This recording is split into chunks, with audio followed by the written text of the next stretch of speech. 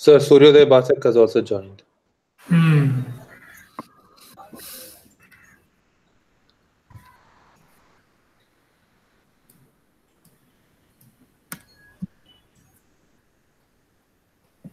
Suryo, turn off your video.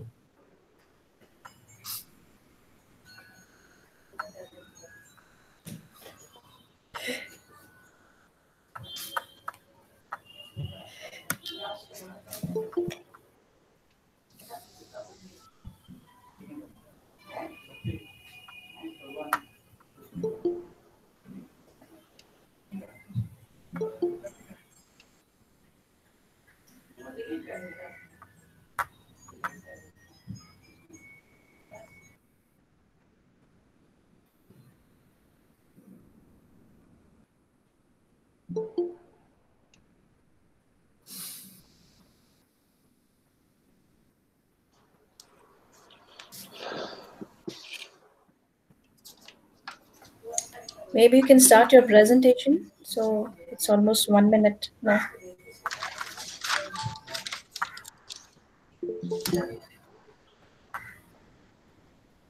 Yeah, Suryo, that would be good. Okay. So Suryo is saying that if his microphone is not working, okay, fine.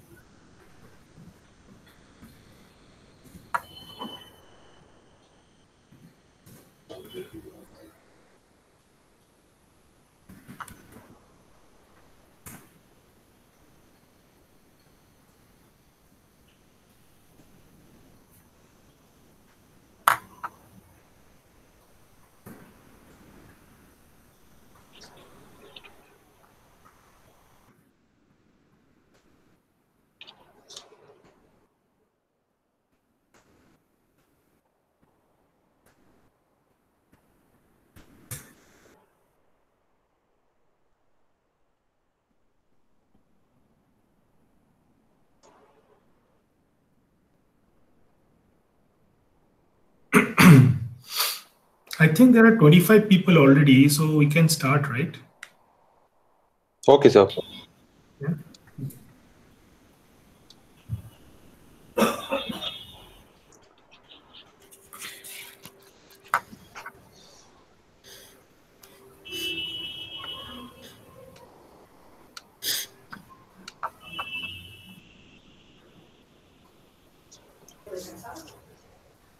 So you can start the first slide of your presentation. I'll give the introduction by then.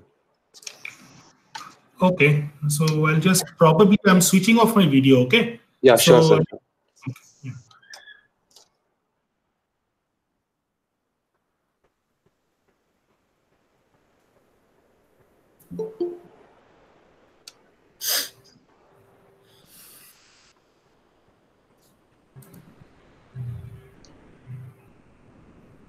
I request the participants to mute themselves.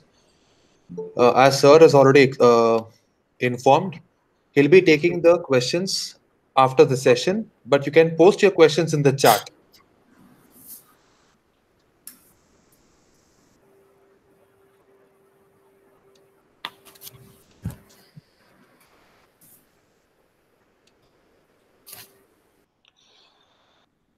Okay. Good evening, everyone. I am Madhu N. I welcome you all for session 2 of the webinar series on industry and research perspective on data science. Today with us, we have Dr. Sehanshu Saha, who will be delivering the talk on Adaswarm in search of super optimizer. Before we start, it's my privilege to introduce you about today's speaker. Dr. Sehanshu Saha holds his master's degree in mathematical and computational science at Clemson University and PhD from Department of Applied Mathematics at University of Texas at Arlington in 2008. He was the recipient of prestigious Dean's Fellowship during his PhD. After working briefly at his alma mater, Seanshu moved to the University of Texas, El Paso as a regular full-time faculty in the Department of Mathematical Sciences. He is an associate professor of CS and IS and Anuradha and Prashant Palikruti Center for Artificial Intelligence Research, BITS Pilani, Birla Goa campus and heads the Center for Informatics Modeling and Simulation. He is also a visiting professor at the Department of Statistics, University of Georgia, USA.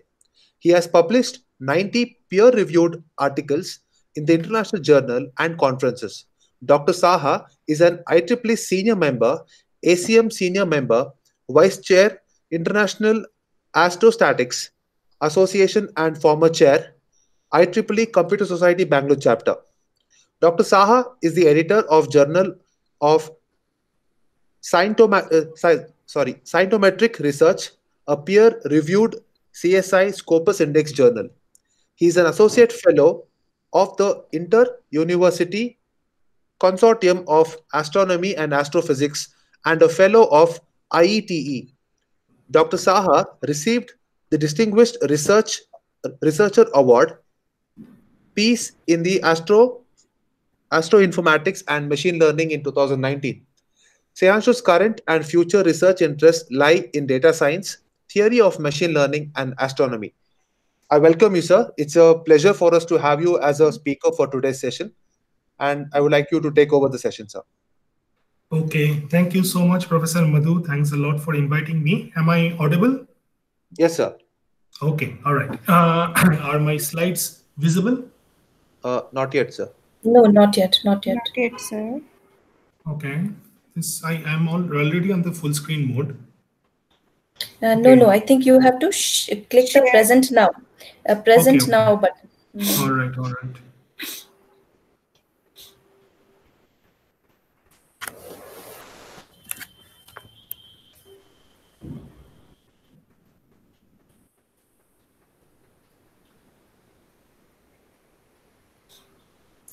How about now? Yes, sir. It's coming now. It is visible. Okay. All right. Thank you so much. So before I begin, I think probably it's better that we switch off our audio. And while I give a talk, it's probably a good idea to hold your question. But I mean, I encourage you to simultaneously type in your questions in the chat box, so that by the time I'm finished, I could actually read through all of your questions one by one and answer each one of them to the best of my ability. Okay? All right. Excuse me, just 1 minute. For some strange reason, I'm not able to see the slides. I mean, are the slides visible to everybody? Because I'm not able to see the slides. Yes, ma'am, it's visible to us. Yes, Yeah, Archana, you should mute your mic. Yes, I will. But now I'm able to. Okay, sure. Okay, thank you so much. Yeah, bye-bye. All right, let's begin. Okay. My talk today is about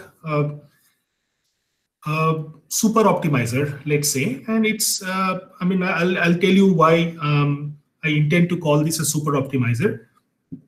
As Professor Madhu has introduced, you know that my interests lie in machine learning, and particularly in the computational learning theory. Okay, and I try to look between connections in different aspects of theoretical and computational machine learning, and try to connect methods which are apparently sort of parallel to each other, not entirely orthogonal, but parallel to each other, and generally follow different tracks. So what I mean by that is that when we talk about some kind of a swarm or some kind of a meta-heuristic optimization, we tend to solve a different class of problems, okay? And when we talk about, optimization in the traditional classical sense of machine learning, we tend to solve a different class of problems, which are classification, okay?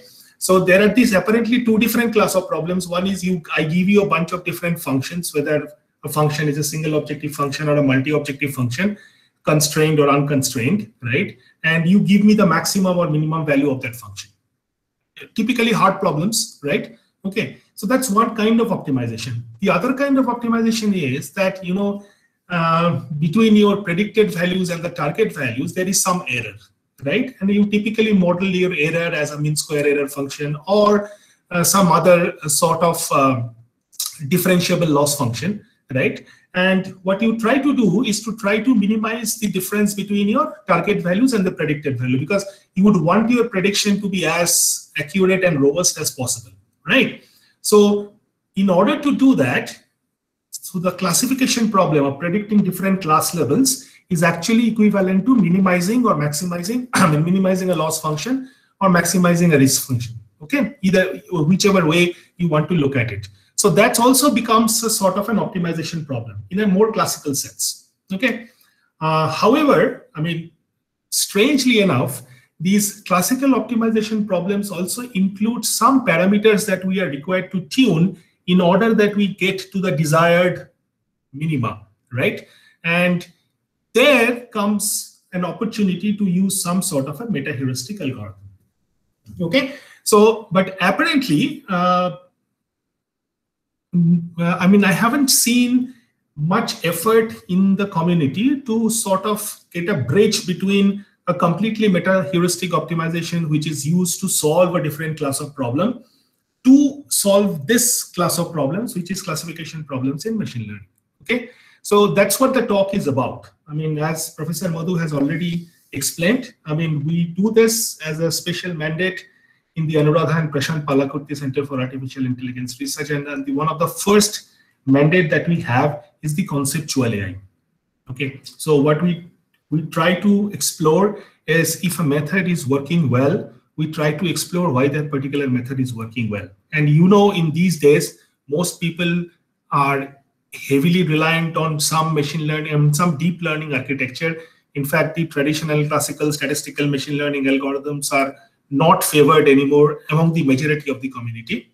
I find it somewhat unfair, but I mean, that's the way it is, because you know, the data to train, the corpus of data to train these days have become increasingly large, and you require some sort of a combination of classical and meta-heuristic algorithms to solve these problems efficiently. Okay, and most of these problems, as you know, are sort of not solved on a regular CPU. I mean, your laptop or your desktop or even your workstation. Okay, so people are moving towards cloud, people are moving towards GPU style computing, and so on and so forth. So one of the focus of this research is also to see if the cost of doing all of this computation in order to get the desired results, whether the cost could be scaled down. Okay, we know that one of the ways of scaling down the cost is to reduce the training time. Okay, I mean, typically, I mean, if I give you an example, recently there is a paper that has come to news, and most of these are natural language processing applications, where the training itself took 5 days. In order to train the corpus efficiently for doing a natural language processing task took 5 days. And some researchers at University of Virginia, I think, I'm not sure, I don't remember, they actually computed the carbon emission of that training. Okay, and it turns out that the carbon emission, because of that training, in order to perform that machine learning classification task, was equivalent to if you run 6 vehicles continuously for 12 hours every day for 6 days, right? That's the equivalent carbon emission that you have produced while training that method. So you can imagine the cost, the other kinds of cost. Now, I mean, people say that, okay, we don't care. But if these are the kind of escalated cost of doing an experiment on your computer, on your machine, then I am of the firm opinion that such kind of experiments need to be abandoned. In the sense that there has to be some better ways to, you know, come up with methods that require far less training time as well as resources. Okay, so this is the motivation of, you know, diving into this kind of work. Okay, so the title of the talk says we are searching for a super optimizer. Okay, and in the process of doing so, we are taking the route of a meta-heuristic optimization, which is funny in the sense that most meta-heuristic optimizations tend to be slow. Okay, all right, because they're iterative in nature.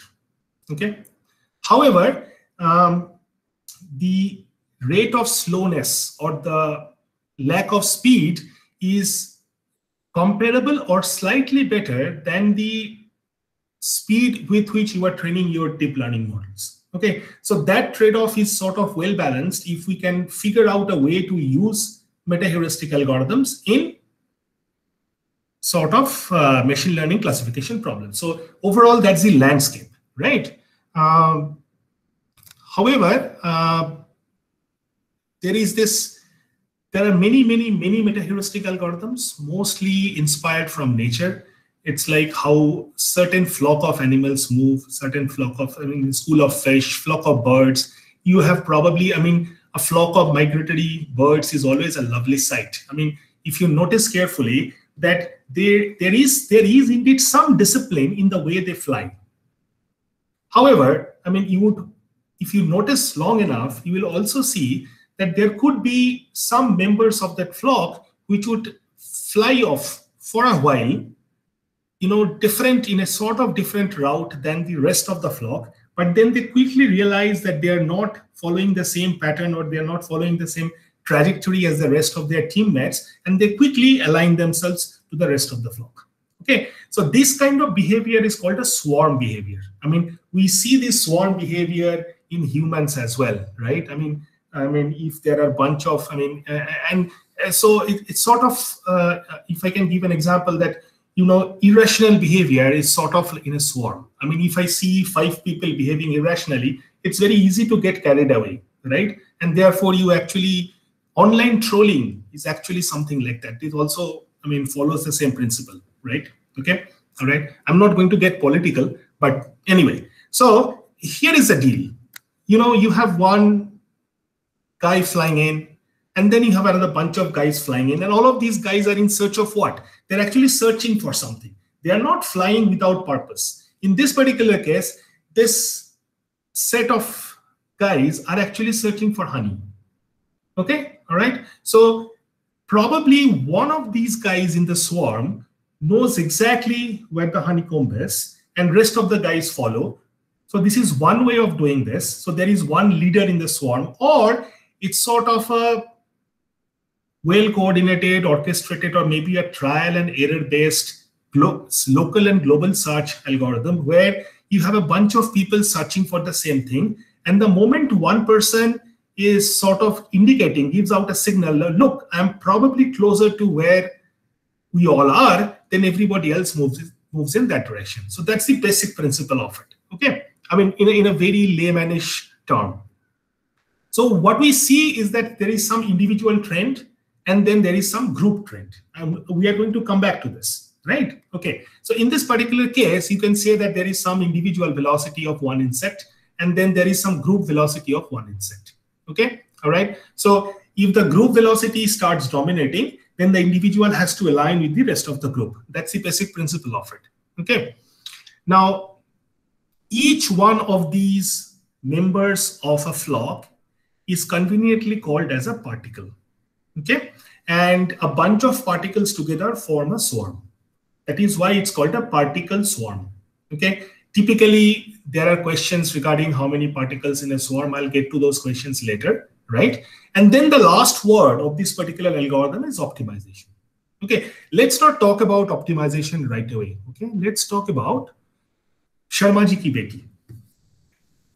Okay, so let's talk about Sharma ji ki beti. Now we all know that joke, right? Sharma ji ka beta, Sharma ji ki beti. Like in a neighborhood, your parents keep telling you, look, you are so useless. You are in the 9th grade.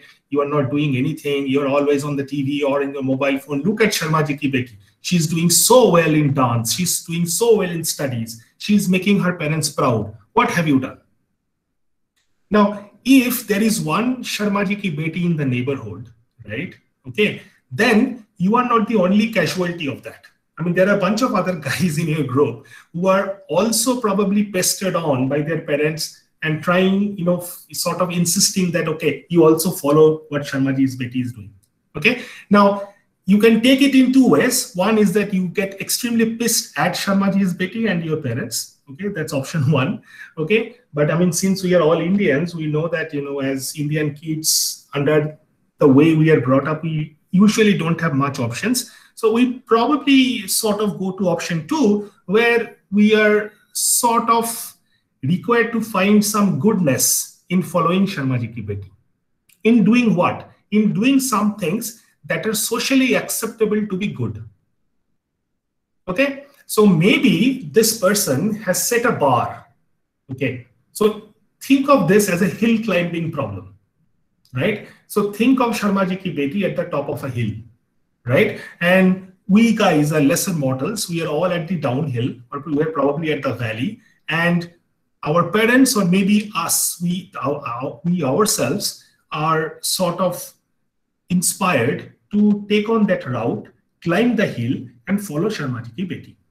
Okay. Now, when I'm talking about a hill climbing problem, you see, if there is a hill and there is a valley, right? So there is a maximum height that somebody has attained, right? What you guys are trying to do, or what we guys are trying to do, we guys are trying to search for that height ourselves, and we are also trying to reach that peak. Now, in a cooperative setting where all the particles are cooperating with each other and communicating with each other, in this case, I would imagine, or you could imagine Sharmaji's beti as an inspiration, and she's a really nice person, inspiring and helping her peers to get up to speed. So this is a cooperative problem where every member of the population is trying to search for something. And what is it that they're trying to search? They're trying to search for a optima or a maximum. They're trying to search for a peak. Okay, all right. Now, Sharmaji ki beti is my favorite example. I keep on using this example in multiple different methods in machine learning that I teach. Okay. And there is another example that I cannot help talk about, and whenever I can, I will bring this up, which is you see a fish, right? This is some pond, right? Some lake or whatever, right? A water body, and you see a fish. Okay, you know where I come from. Okay, every opportunity that I get, I'll talk about fish. Okay, all right. So because I love fish, I love eating fish, I love catching fish. Okay, because these days there isn't an opportunity. But let's look at this problem from another angle.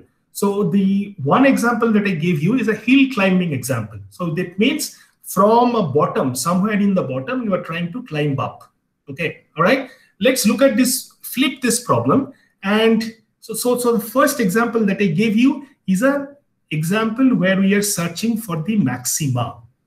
Okay, now this is an example where we will be searching for a minima, because usually where is this particular fish? As you can see, it is lying at the bottom of the lake, right? So in this case, how would our search algorithm terminate? Our search algorithm will terminate by scouring through the depths of the lake. And as you can see from the figure itself, the depth is not uniform, right? It's of different depths in different places, right? So we have to keep digging, right? I mean, digging in the sense, not literally digging. We have to keep measuring the height of the lake, right?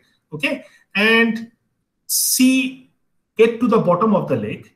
And if we get to the bottom of the lake, we will be able to catch the fish. So this is a minimization problem, okay? Because we are actually at the surface of the lake in a boat or something, right? Okay, so let's look at this. Now, we can do this alone, right? I mean, I'm just the lone guy doing this alone, and this will be a test of patience, right? Because, I mean, I have a fishing rod and all that stuff, right? And I keep waiting till the fishing rod actually reaches to the bottom, is able to, entice the fish out of its way, blah, blah, blah. However, if I think of this as, instead of me alone searching for the fish, I have a friend, okay? All right, whose goal is also the same as mine, okay? So you can, any of the two positions, one is me and the other one is my friend. Okay, we both are looking for that fish in the bottom of the lake. Okay, so how do we start solving this problem? This is also a search problem, right? We are searching for the optima. In this case, the optima is at the minima.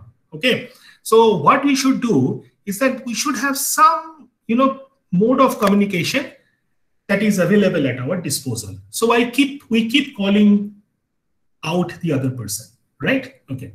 So what happens is we start at two random positions, okay? And we measure the depth of the lake. By the way, we actually do not know the depth of the lake a priori in different locations. So we have to keep searching, right? So in some position, my friend is telling, look, my depth is 3 meters. And then I also measure the depth. I say, look, my depth is 2.5 meters, okay? since the problem is to get to the deepest end of the lake, right, I should actually follow the path where it leads me to that deep end of the lake.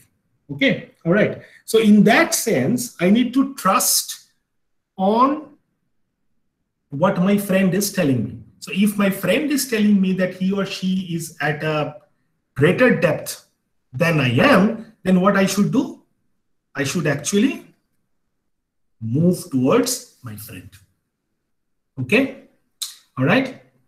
And I need to keep doing this. Now, so what I have shown you earlier, what I have shown you earlier was the initial position of two particles. Okay, all right. And what I'm showing you now is that the position of the two particles after one time step. Okay, because this is a temporal exercise, right? It requires time.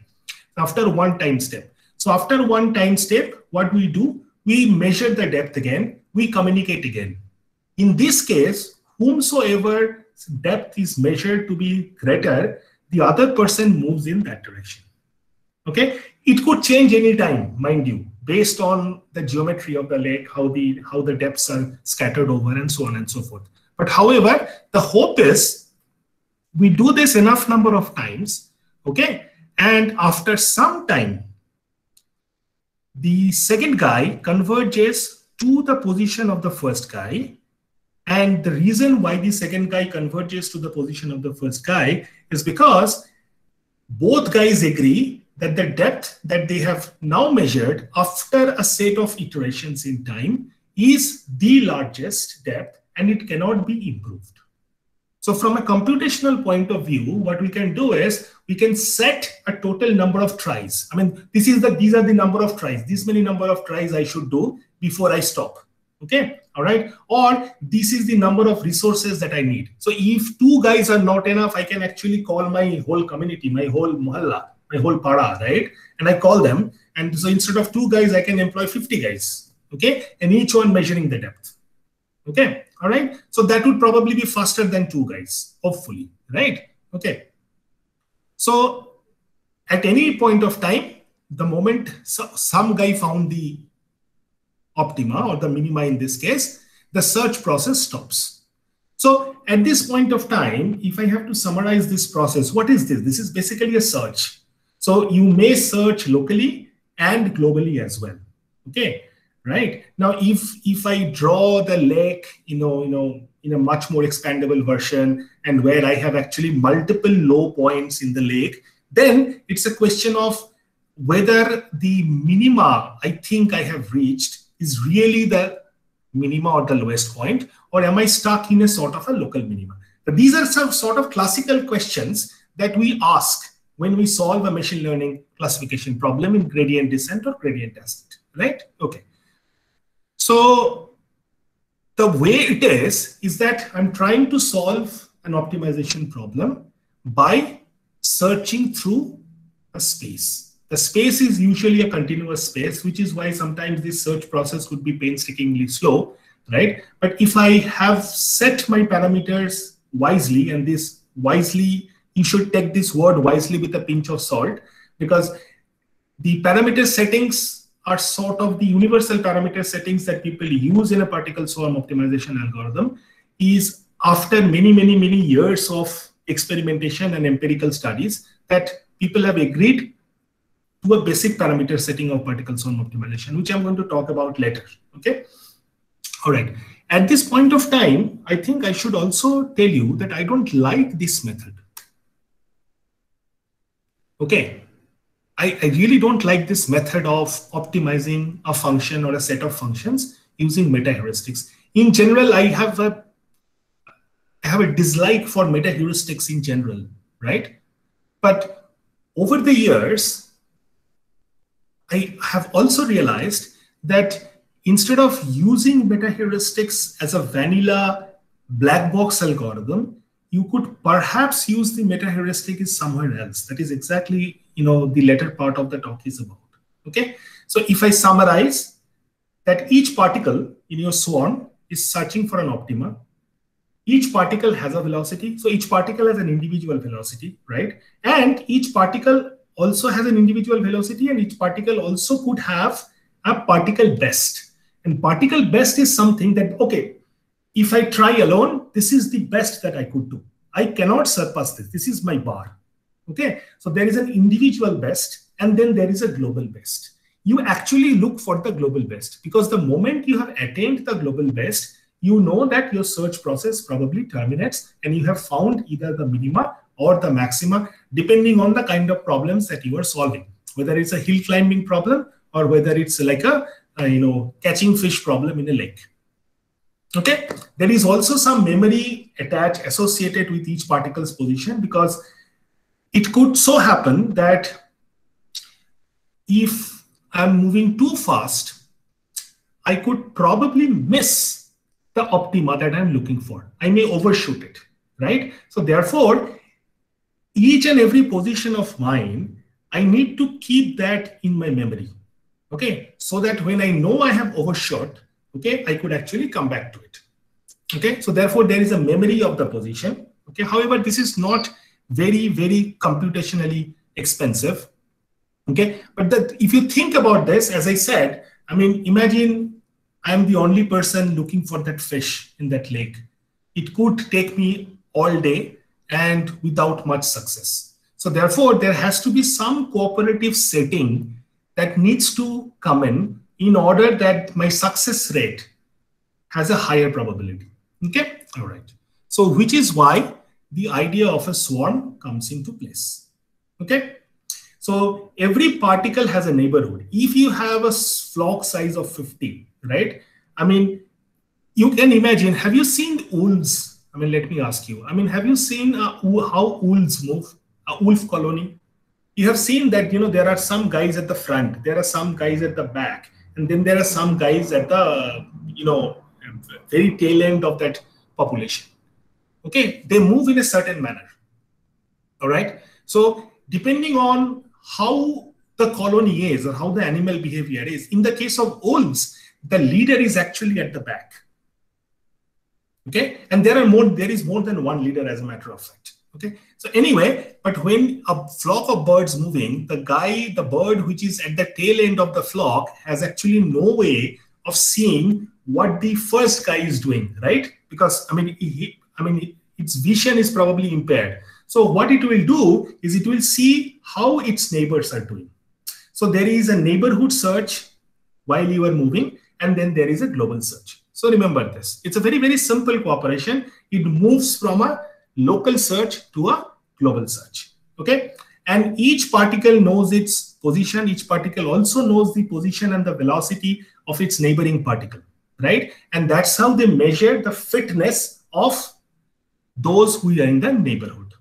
Okay, and the fitness is nothing but the optimal value that you are going to get. Now, what am I going to do if I know my neighbor's fitness? Is that I will try to improve my own fitness so that I can align with itself. So my neighbor's fitness helps me to do what? Adjust my velocity. Okay, all right. So this is a small animation. So I think this is self-explanatory that, there are some positions and velocities which are initialized. And once again, you can see that this is a hill climbing problem. You can see two peaks at the hill, right? This is a hard problem. You can also see there is somewhat another peak. It's a third peak also, right? But imagine you are moving from the left of that lower peak and you have reached the peak and you have satisfied itself, oh, I have reached the peak. That's not true, right? Because that's sort of a local maxima in this particular case that you need to avoid. I mean, you can get to that peak and then you need to climb down, right? And you need to climb down and actually reach the highest peak.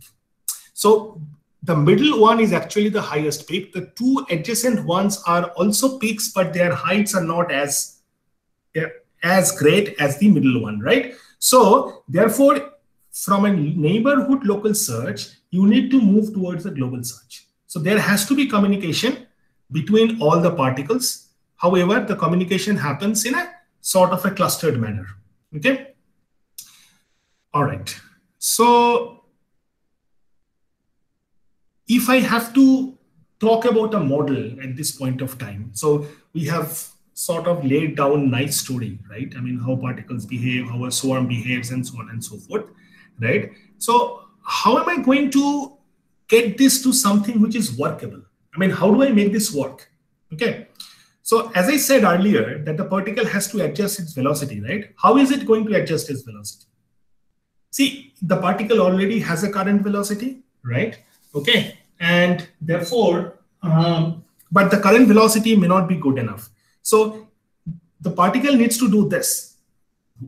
With its current velocity, it has to be a random search in the direction of its personal best.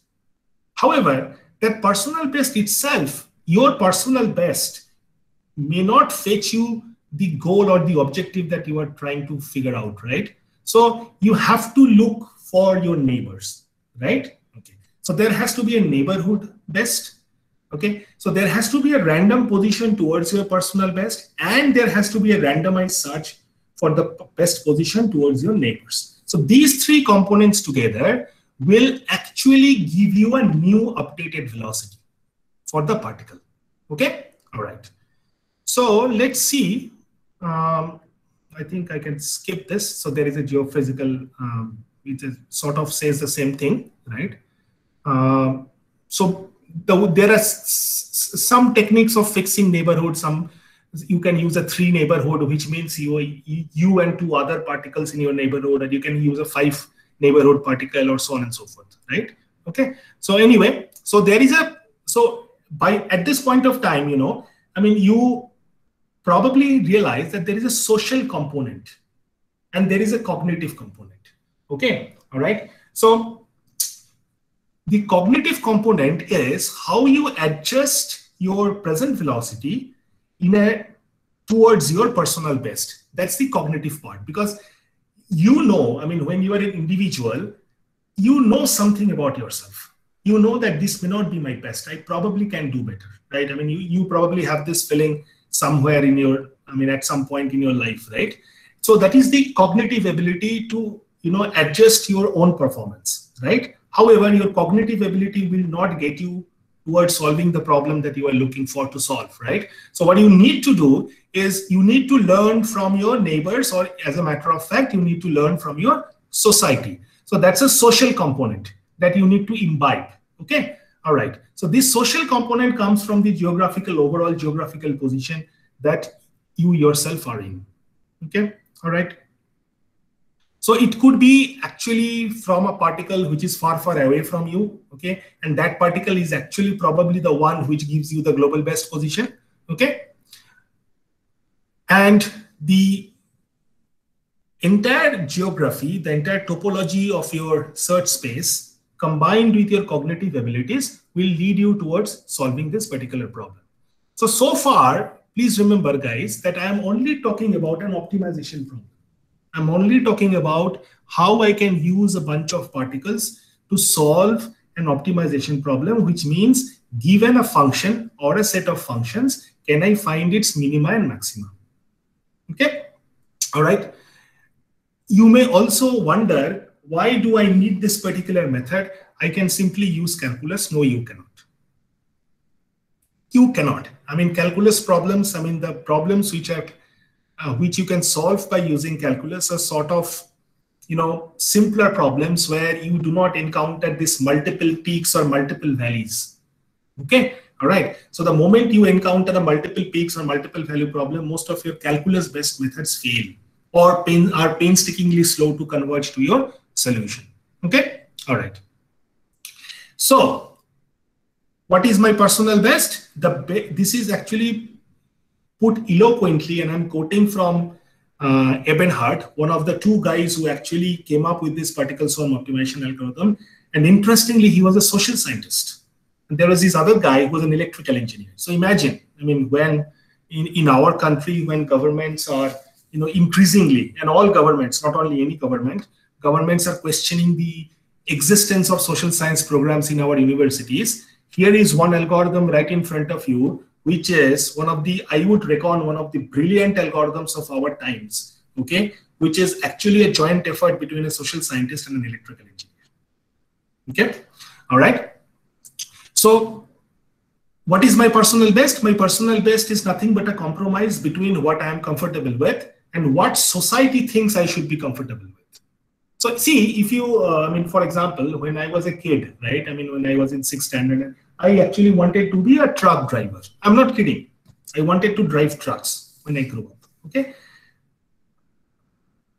Actually, the moment I broke this to my parents and more importantly to my neighbors and my well-wishers and my relatives, they were in shock. I mean, how can somebody in 6th grade think of being a truck driver?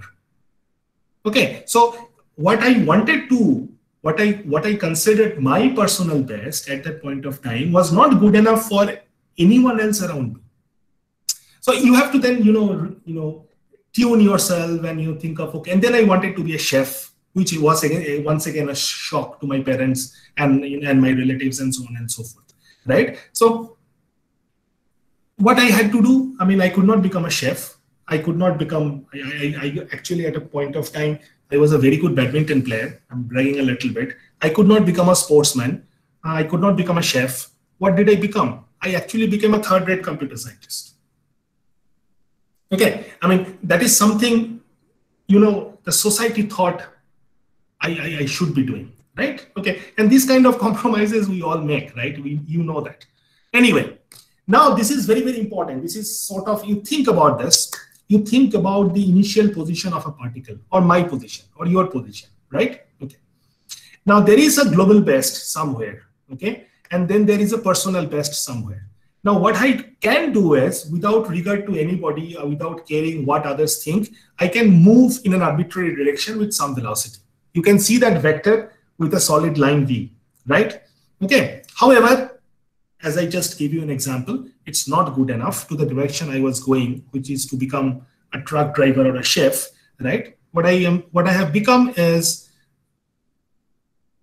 I initially move in this direction, but then there is some, with my cognitive abilities, I reckon that I could probably do better, and that better is aligned in some other direction.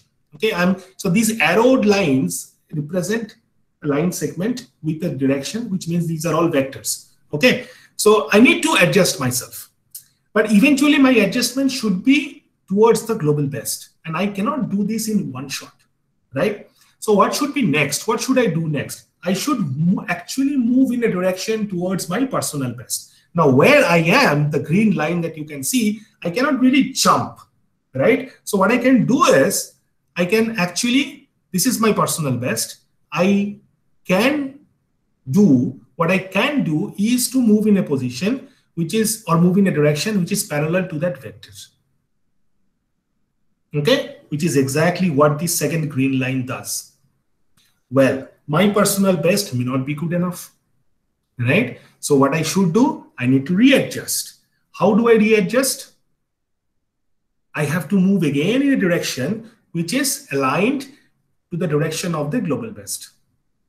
Okay, this is where my global best is. So what do I do? If I'm not moving, somebody will kick me in my back and force me to move in that direction. So I move in this direction. Okay. Bingo. So if I'm moving in the direction of global best, and I know when I know that I have reached my global best, I'll stop. Okay. However, it does not really happen by magic. So once again, I'll just retrace the path. Sorry. Retrace the path. Okay. Now let me, when you are moving in a direction parallel to your personal best, what you must do from the very basics of vector algebra is that you need to multiply the difference between your pi, which is your personal best, and your current position x. So there is this difference. The length of this line segment is pi minus x. You are moving in a direction parallel to this line, right? So what you need to do, you need to multiply this by a scalar. Okay, remember this. So you need to multiply this with a scalar. So that is exactly what you are doing, right? And then you are again moving in the direction of global velocity. So in this case, there is a difference between your global best and your present position. and that difference is computed by the difference between PG and X. Once again, you need to multiply that with another scalar. Okay, so these are, by scalar I mean a number. So these are numbers actually when we employ, and since this is sort of random, right? I mean, your personal best and the global best both are actually at random locations, not known a priori to you, right? So these scalars or the coefficients that you are multiplying with, right? These are drawn from a random distribution. And what kind of distribution are these drawn from? These are drawn from a uniform distribution between 0 and 1. Okay, so that is the first parameter in question that we need to think of. Okay, and if I do all of that, I actually come to the first two lines, which forms the crux of the particle swarm optimization algorithm, is that first you look at the second equation. The second equation is basically the updated velocity.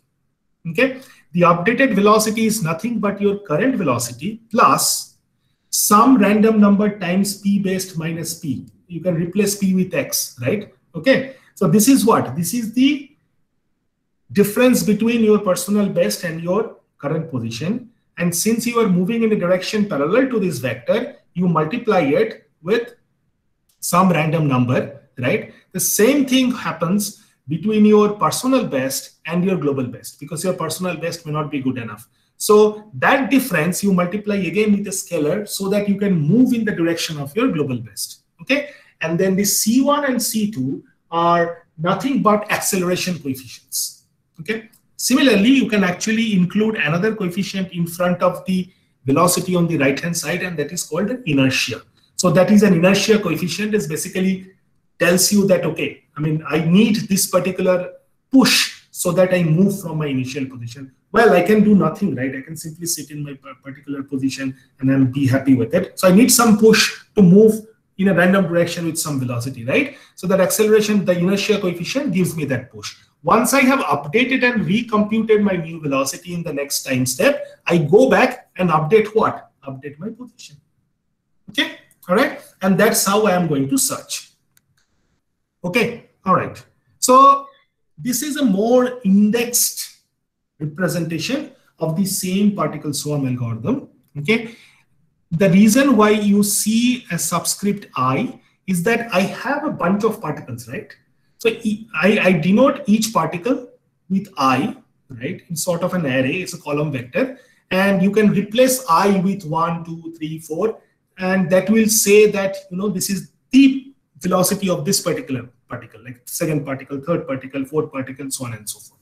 And you see a superscript, right? This superscript is actually a time step because your position and velocity are changing as time changes, right? Okay, it's an iterative algorithm.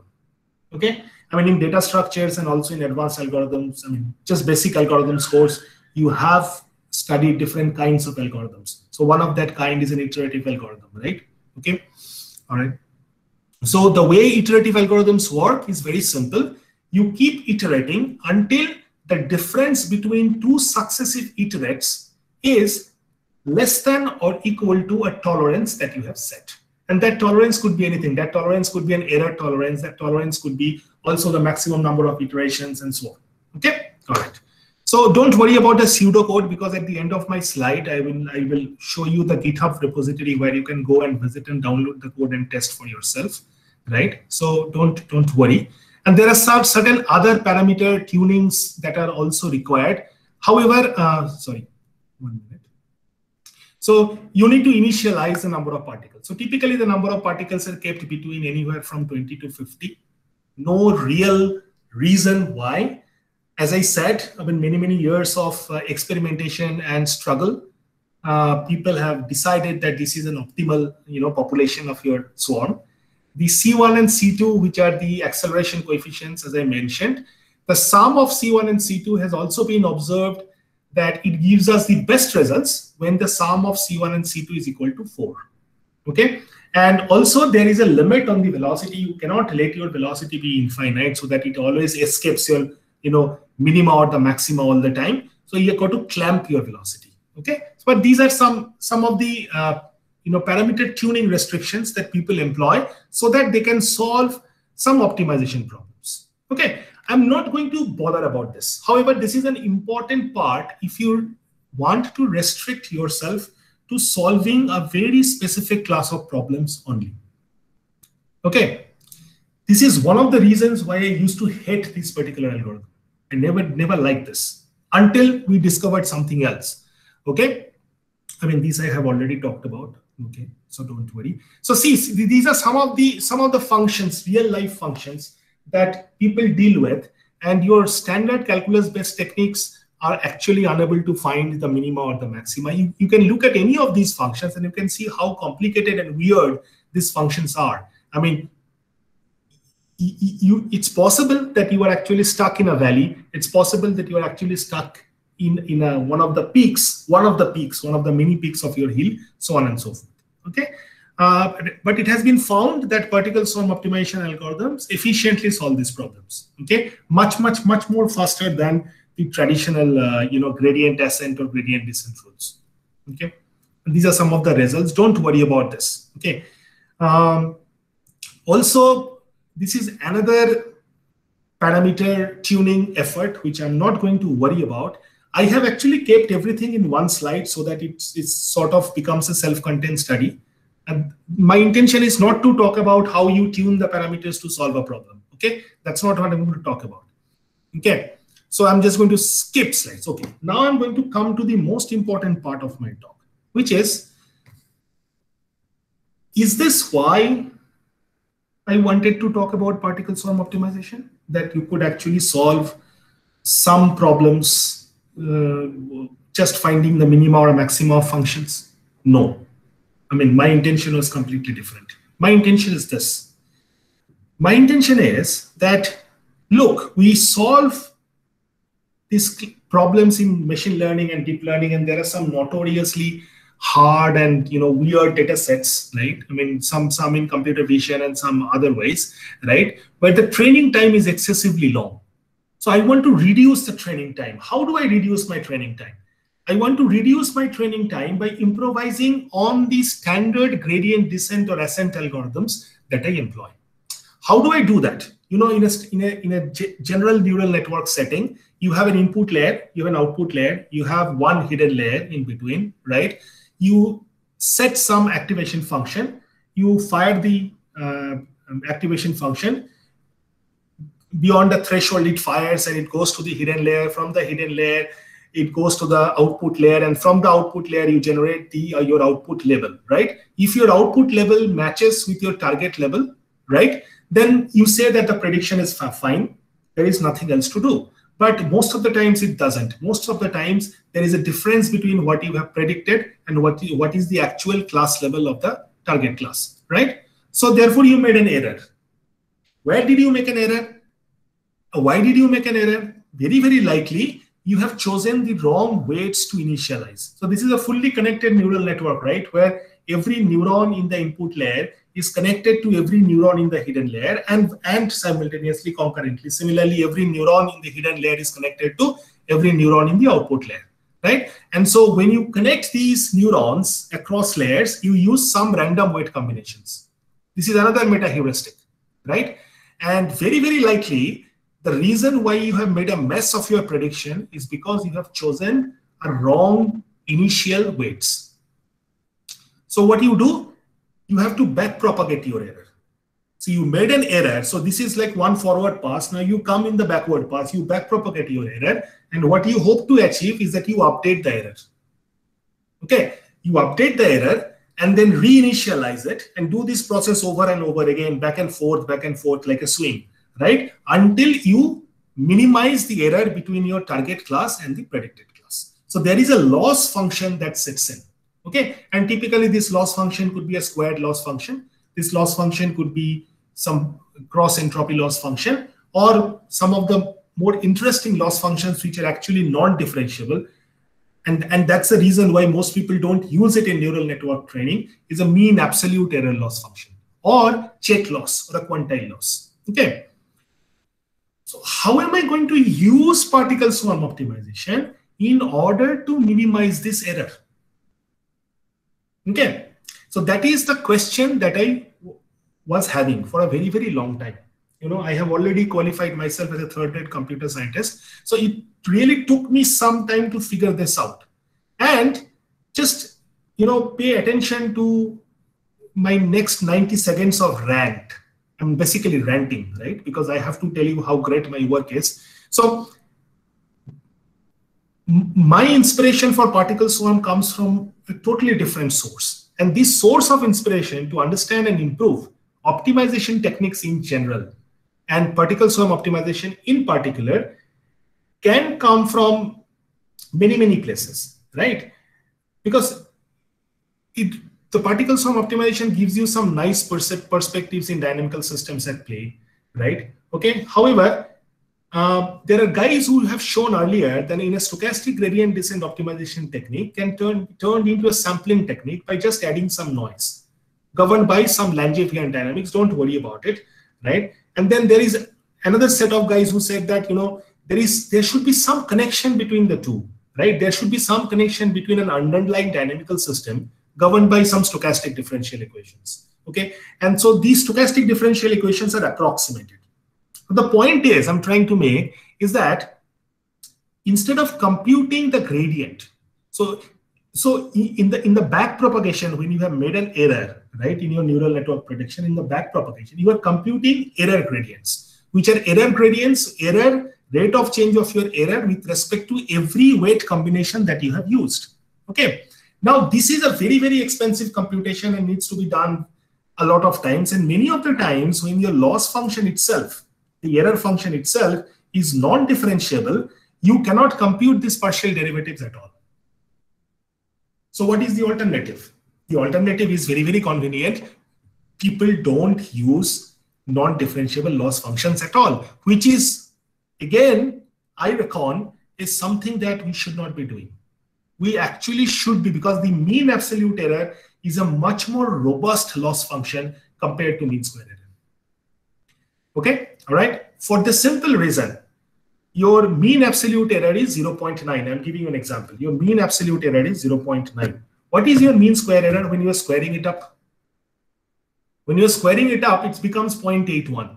So when you are using your mean square error as a metric to figure out how good is your machine learning prediction algorithm, you're actually misrepresenting.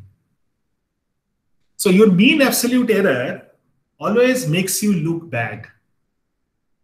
Okay. So, but people don't use mean absolute error in neural network training because there are lots of challenges. So this particle swarm optimization, we strongly believe, will help us overcome these challenges. By doing what? By providing an alternative to gradient computation. Mean absolute error or any sort of non-differentiable loss function cannot be differentiated, right? So what I do? Okay. So what I do is there some explainability of using the loss function?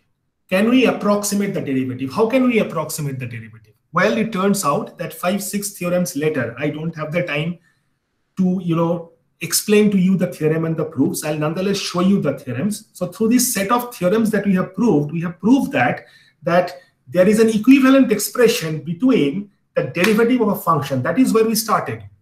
Actually, we started from the absolute loss, absolute function. Y is equal to absolute value of x. That is non-differentiable. If you think about it, just visualize it. It has a singularity at 0, right? So we used a theorem to show that near that singularity, you can fix a neighborhood where it is still differentiable, and you expand the Taylor series in the neighborhood instead of at that particular point. And if you do that, you can actually come up with an alternate expression of the derivative of the function in terms of the parameters of the particle swarm optimization. Get that? That is what interests me in PSO, nothing else. The ability of PSO to solve pure engineering optimization problems do not interest me. The ability of PSO to come up with an alternative for a derivative interests me. However, this is not good enough. I mean, I'm able to approximate a derivative. So what?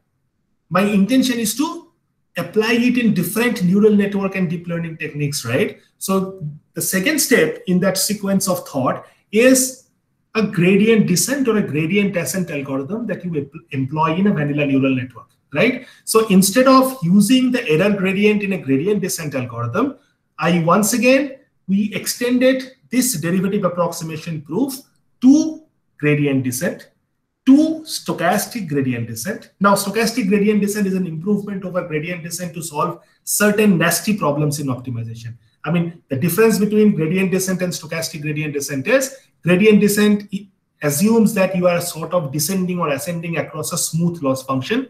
The stochastic gradient descent says that if your loss function is sort of jagged and looks like one of those functions that I have shown you a few slides earlier, then I actually move my gradient in a random direction instead of being a smooth fashion. However, whether you use a gradient descent or a stochastic gradient descent, in both cases, instead of computing the gradient or the derivative, you use an approximation in terms of the particle swarm optimization parameter.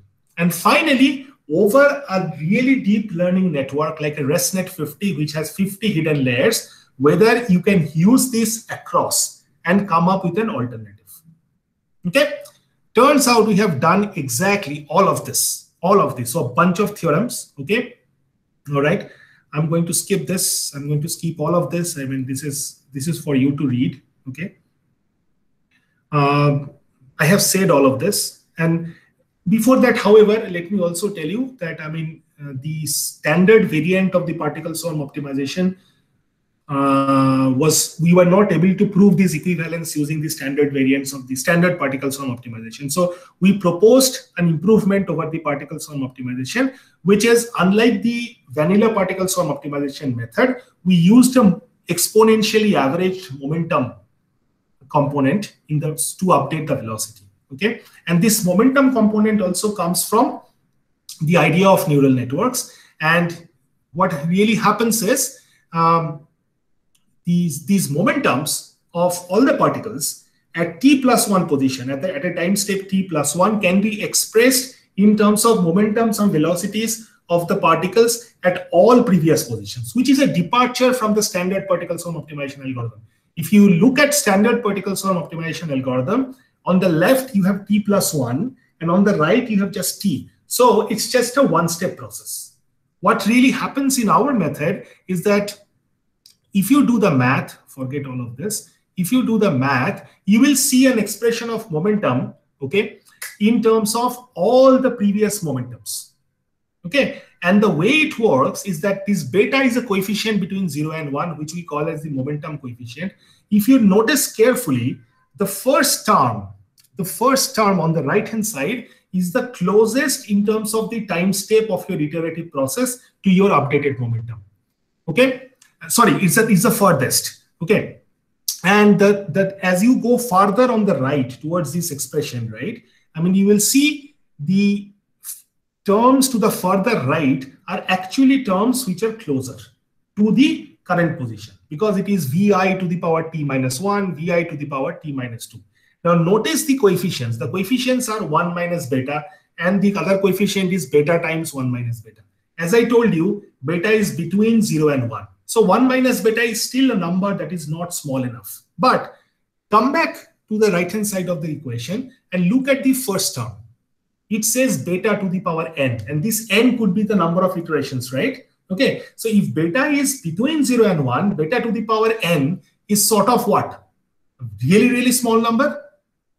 Now, what are these coefficients doing? These coefficients actually assign the weights of your respective momentums, right? So the first momentum term that you see on the right-hand side, the first term on the right-hand side, the first momentum term, if its coefficient is beta to the power n, what it tells us that when you actually update your momentum, the really far away momentums have little role to play towards your updated momentum. That's the interpretation of it. Okay, but I really wanted to keep everything in the memory so that you may shoot off the global minima or a global maxima, and you don't know when you are going to use one of the really past history. Okay, that is why I kept everything in the history while updating the momentum as well as the velocity.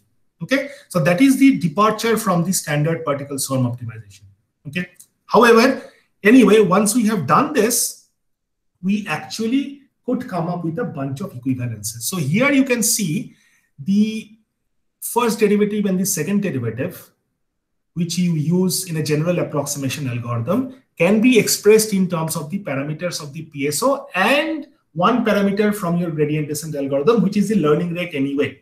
Okay, so if you look at the numerator, you can see it's minus C1 R1 plus C2 R2. The C1, C2, R1, R2 are the parameters of your particle swarm optimization algorithm, right? And the denominator nu, which is the learning rate, denominator nu is a learning rate that you can either set as a fixed learning rate, or there are other ways to set these learning rates as well. Okay, all right. And eventually what turns out is that the nu, it turns out to be 1 minus beta, which is even good. So that means the learning rate can be expressed in terms of the another parameter of our version of the PSO, which is beta, right? So this is one theorem. And then there are a bunch of other theorems as well. Okay, all of these theorems, what they have done for us is basically they have enabled us to express whether we use a gradient descent algorithm or a stochastic gradient descent algorithm or a stochastic gradient descent with a momentum. Okay, in fact, there are some standard optimizers, even optimizers like Ada Delta, Adam, and so on and so forth. We have been able to express the derivative irrespective of whether the loss function is differentiable or non-differentiable. So we have been able to express the derivative in terms of the parameters of the particle swarm optimization. At this point of time, somebody might have a question. Sir, what about the parameters of the particle swarm optimization? Is there any tuning required? The answer is no. And that's the amazing part, right? So in one shot, not in one shot, after proving bunch of theorems, for each and every time when we ran experiments on bunch of different data sets, so far we have ran our experiments on 19 different data sets. And some of these data sets are real nasty, I tell you. Okay, we have not for once needed to change the parameters values of our particle swarm. We started with C1 plus C2 equal to 4. We started with 50 particles. We started with R1 and R2 of fixed, the sampled value from an uniform distribution, and that's it. In no particular data set, we had to change. And also the learning rate nu, we did not have to change it anywhere. Okay, and for all data sets across, this particular thing beat the state-of-the-art optimizers that are currently used. Some of you might have used Adam, right? I'll show you in a couple of slides later that all of these data sets, we actually beat Adam, not only in loss and accuracy, but also the time taken to converge to the global minimum. Okay, and this is when we used the differentiable loss functions, mean square error and cross entropy. When we used mean absolute error as a loss function, our results are even more convincing. We are beating Adam and other optimizers hands down, both in terms of time to converge and also in terms of loss and accuracy. And that is precisely because of this equivalence, nothing else, right? So, you are actually replacing the gradient computation with this approximation, and that's it. Okay. So this is a simple example to show how if I give you any function, you can use the derivative. So the solid line that you see is the function, right? Which you can use a gradient descent or a gradient ascent algorithm. And the dotted line is the approximation that came out of our algorithm. And using this approximation, as you can see, we have been able to find the global minima or the global maxima always. Okay. All right. So instead of computing the gradient. Okay. All right. So I'll just go to the last table, and then there are other things as well. A bunch of things actually came out of it, including a high dimensional data and things like that. But you can read the slides, and I'll tell you. And our approximation algorithm also has an order of H² accuracy, which is pretty good. It's a quadratic order, which is pretty good. Okay. So I'll just not show you these results. I just wanted to show you one result, which is that when we have applied our method on the benchmark classification data set, some of these you are familiar with: iRay, Cyanosphere, Wisconsin breast cancer, Sonar, wheat seeds, heart disease, blah, blah, blah. Okay, I have just shown you one sample. We have a lot of other data sets, including MNIST, Fashion MNIST, Cipher 10 and Cipher 100, which are computer vision data sets, notoriously hard to train, right? And you can see almost always we are either matching Adam and the other state-of-the-art optimizers and sometimes beating them. But this is on a differentiable loss function. The moment we use a non-differentiable loss function, we are way ahead of this. Okay, all right. And this is on the computer vision data sets, as you can see. Okay, so both in terms of training accuracy, testing accuracy, and execution time, we are beating the state-of-the-art optimizers. Okay, all right. Of course, I mean, you can use this same algorithm to solve a bunch of other problems, but I'm really not interested to talk about those. That includes traveling salesman problem and other sort of problems. But the idea is this, that irrespective of your loss function being differentiable or non-differentiable, instead of computing the derivative or the gradient, use this approximation of ours, use it in the training in the back propagation of neural network, and bingo. Okay, I think 19 data sets is a good enough, empirical validation of our method. Okay, I would stop here, but I just wanted to show you some literature survey. And if you want to read the paper, the free PDF is hosted on ResearchGate, right? And the codes are hosted on the GitHub. Okay, all right. And so at the end of the slide, is my opinion about particle swarm optimization any better than it was 2 years back? The answer is yes. Okay, all right. I think it's an excellent algorithm. And there are lots of other treasures that are hidden inside this algorithm that we haven't been able to figure out yet. But I hope, if not me, somebody else will. Okay. So thank you very much. And I will put back the, I think I'll be back on screen and I'll just take your questions if there are any. Yes, there is one question. There is one question from Anirudh. Anirudh is our student and he has actually asked this question. So I'll read out the question to you. Okay. He needs a little clarity here. What he's saying is, we use gradient descent algorithm to update weights such that the loss is minimal. Yeah, that's true. But certain problems does not support differentiation. I think you spoke about it. So to solve that problem, Adaswarm is used where no differentiation is involved. Now he's continuing. So in this case, the weights are updated based on the optimization it has found in each epoch. I mean, he wants some clarity here. The weights are updated based on the optimization it has found in each epoch. Right. But it is not actually epoch wise, because I mean, if you read the equivalence theorems that we have proved, I mean, there is a direct equivalence between the weights that you're going to use in your neural network and the parameters of the particle swarm. So even the weights are being replaced by the parameters of the particle swarm optimization. Okay, so it's sort of it's more or less like it's more or less like a one-shot approximation. Okay, which you continue to use in each epoch.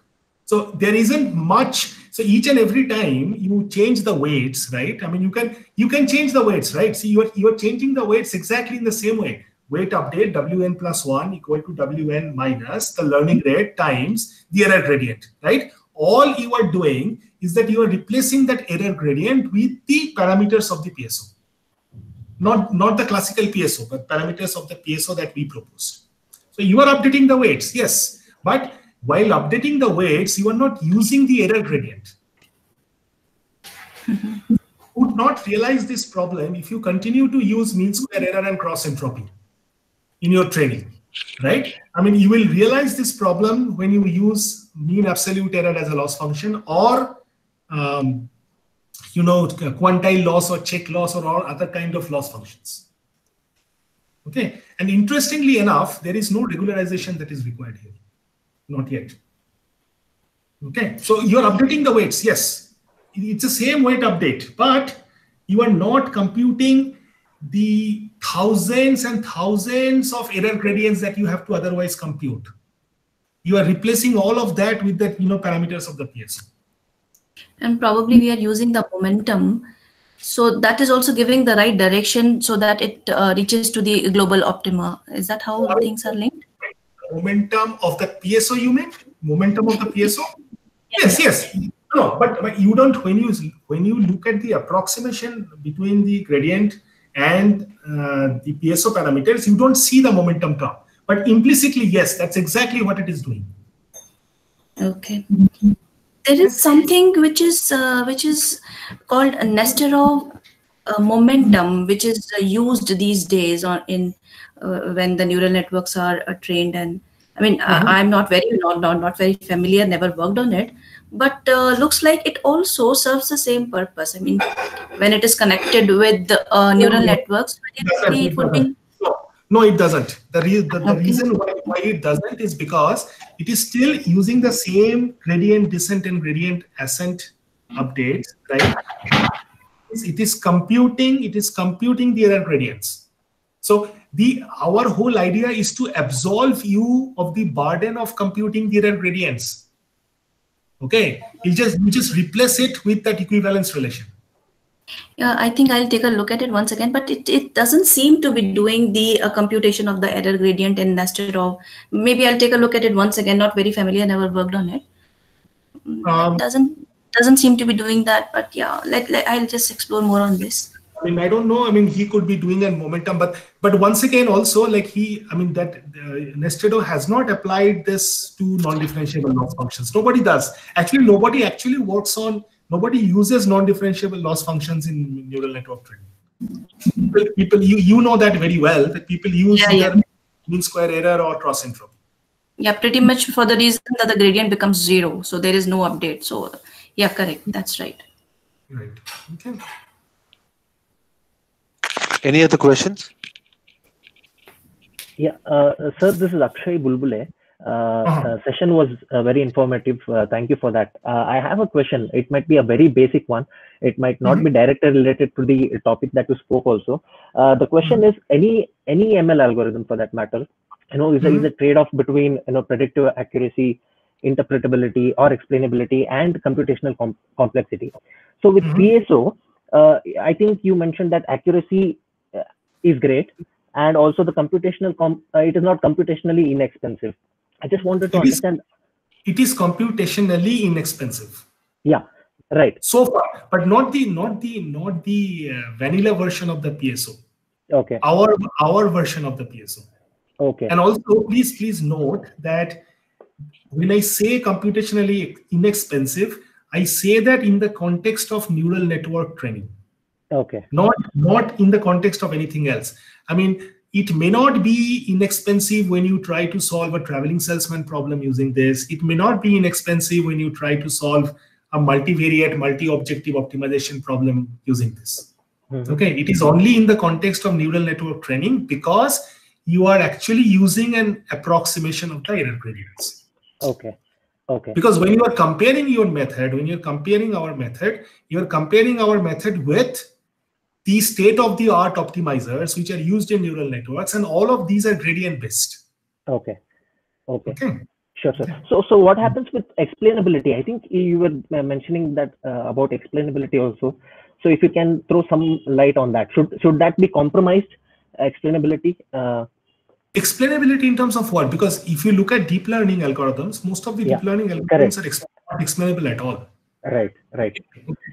Here, at least the explainability comes from, I can say explainable because I have actually proved theorems. Unlike most deep learning literature where no reason is given as to why this particular algorithm has worked or why this particular algorithm has not worked. Here, the reason why this algorithm has worked is because you are able to approximate all the error gradients in terms of the parameters of the particle sum optimization.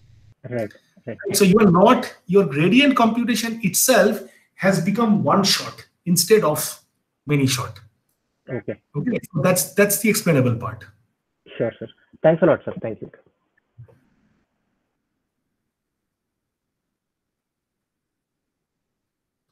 Any other question? Okay, before we end the session, I want to notify all the participants that we have sent. I have just typed a link wherein you have to give a feedback, through which your certificate for this today's session will be generated. So please enter the details properly. The first thing is you need to just enter your title. Next one is the name. Please make sure that it's your title, like Mr., Miss, Mrs., or Doctor, and then the name in capitals. Thank you. Any other questions?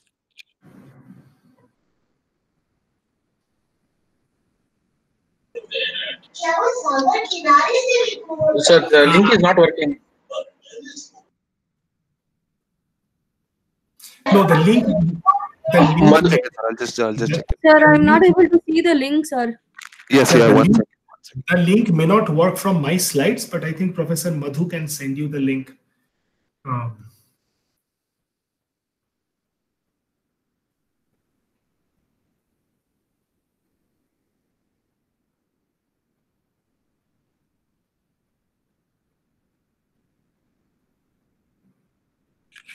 I've just sent the link in the chat box. Any other questions?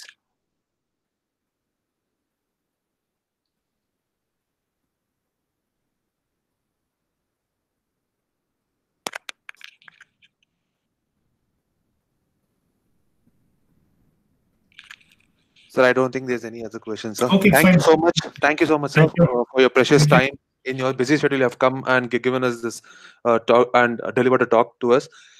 Thank you so much. From the Department of ISC, Nitte Meenakshi, I really thank you for being the special guest for today and giving us an insight about the in search of super optimizer, the algorithm and that stuff. Thank you so much, sir. Thank you so much for hosting me. Thank you so much. Bye-bye. Yes, sir.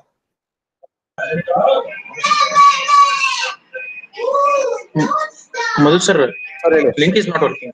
Sir, the link is here, sir, in the chat box. It is working. Is anybody else not able to click on the link? And if it's not working, please let me know. Because I just checked, sir, it is working. In the chat. Yes, sir. It is showing redirecting and. It's working, sir. It's working, sir. Because I can see the certificates have been generated.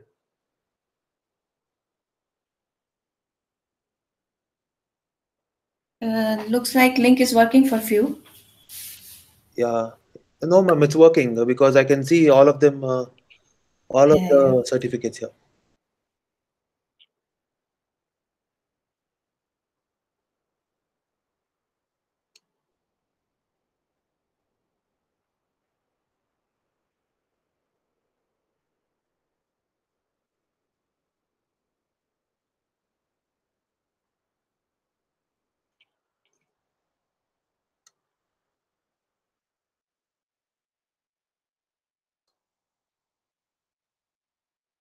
Please copy the link in your browser. It has to work because I have checked it again. The link is working. Others are able to generate the certificate. Others are able to give the feedback as well. You can copy paste in the browser. If not working on the same browser, you can use the incognito window. It should be able to deliver.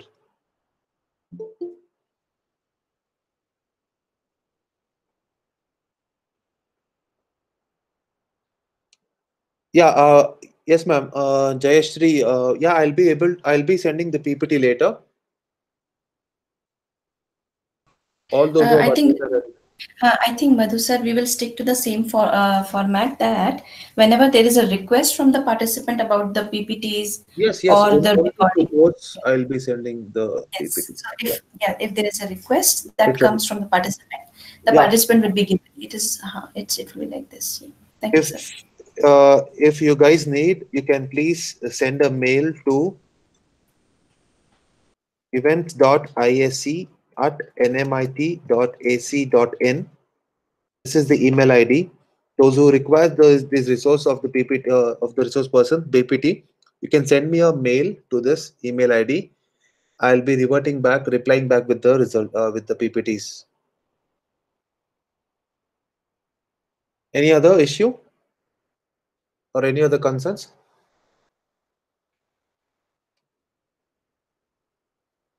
Okay, thank you all for attending the session. I'll be again sharing the session 3 of our webinar, which will be held on 10th, that is day after tomorrow, by Mr. Pawan Thada, who is a data scientist in Unisys. So I would request you to again register to the same link which you registered earlier. Only thing is you need to say, opt out the session 3, or I think session 6, because earlier Mr. Pawan had supposed to give the session on 22nd, but because of some technical issues, Mr. Pawan Thada session will be preponed on 10th, and Ms. Soma's presentation or the session delivery will be done on 22nd. So there's a small change. Those who want to register, please use the same registration link which was sent earlier, and a mail will be sent to you later regarding the Google Meet link. Thank you so much. I hope everybody has entered the feedback form. If any issue, please. Yeah, ma'am. If we've already registered for all the webinars that you have sent, are we supposed to re-register again? No. If you've already registered, see the Google form only takes one session registration at a time. So I think, I think you have done it multiple times. So if you've already done, yes, sir, there's no need to do it again.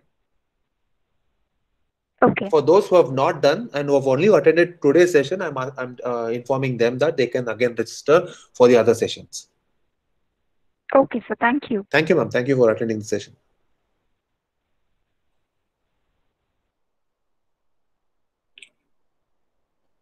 Okay, somebody's asked for registration link. I'll again send the registration link in this chat itself. If you're there, you can use that link. Just a moment.